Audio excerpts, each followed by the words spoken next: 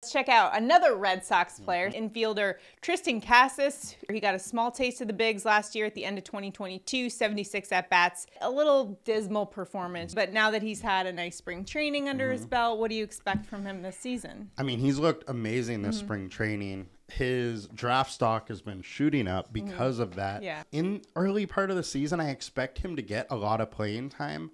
I do have some concerns once, say, Trevor Story gets back, Mondesi gets back. I do worry because they also just signed Justin Turner. So Turner and Casas are likely going to hold down first base. We don't know that total split yet. However, decent power, has some raw power, has good bat skills, bat ability.